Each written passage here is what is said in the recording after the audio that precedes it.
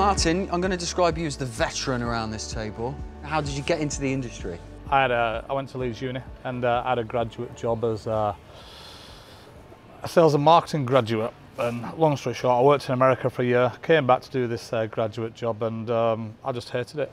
I can't imagine you doing sales. No. You have to say what people want to hear when you're in sales, don't you? Yeah, exactly. I don't sell. I just started working part-time in a local pub in Hetherington, the Skyrack.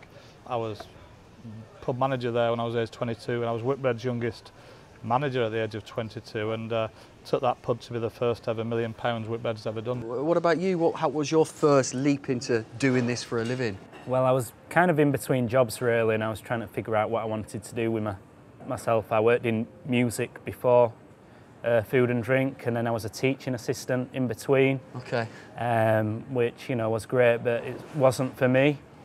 I was really into beer, rail ale, craft beer, so 9 years ago, and yeah, decided to kind of make the leap of faith and open my own spot in Bradford, which was called the Sparrow. And what do you remember about that time, that first time when you were open? How were you feeling? Were you confident? Did you suspect No, I was it was gonna scared. work? I kept having like nightmares that I was going to have the anxiety nightmares that it was going to go horribly wrong.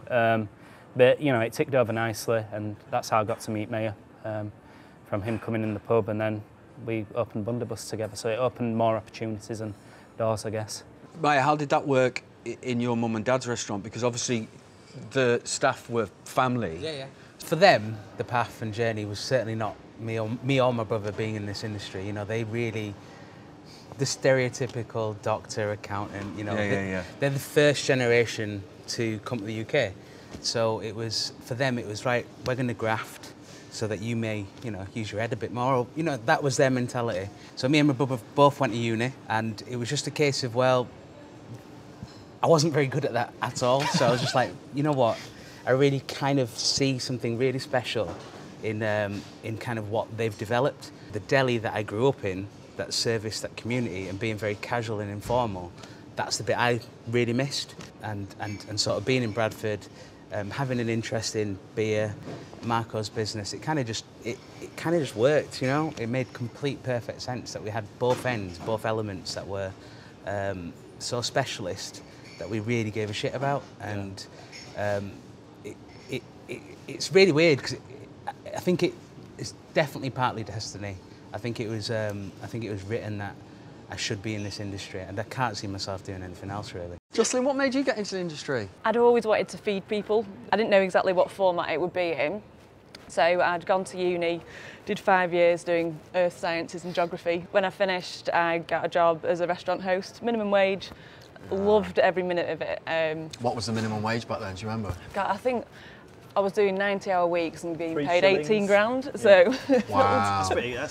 That's a bit easy like that, right? I think I was on about 4 grand when I started, like at 16s and Were you? Yeah, I was a bit older than 16, yeah, so I was early 20s. Well, you've been uni and everything, haven't you? Yeah. And Joss, was that Ithaca? It was indeed, yeah. So my parents, after 5 years at uni and getting a first, were obviously delighted to hear that I'd gone to somewhere that was clearly a money pit and I was on minimum wage, but I loved every minute of it because the food was incredible, and as much as the operation was bonkers, learning how to not do things, I think, is as good an education as you can get. So how did you get into it then? What was the first step from wanting to be a chef to training to be a chef? Well, first and foremost, I was at school and the careers advisor said, what do you want to do? I said, I want to be a chef. He said, are you stupid? I was like, no, I don't think so. And he obviously pointed out the social aspects and all that kind of stuff. But so not really bothered. I just, you know, I'm clever enough to do something that I want to do. But other than that, I was like, well, I ain't got a clue. So they told me about like modern apprenticeships and things like that. And it was my mum that sorted me out, because we decided to go and do a modern apprenticeship. Paul Heathcote, as we were talking about before, Thom had his empire at the time, and he just set up the Paul Heathcote School of Excellence, which was a modern apprenticeship scheme. But that was only 1 day a week, so then you had to have a full-time job as well. And I ended up, which is another long story, getting a job at Bridgewater Hall with Robert Kidsby at the time. Yeah, Robert Kidsby. Okay, do you know, I've never heard a story about a careers advisor that ends with, and then they got me my perfect job.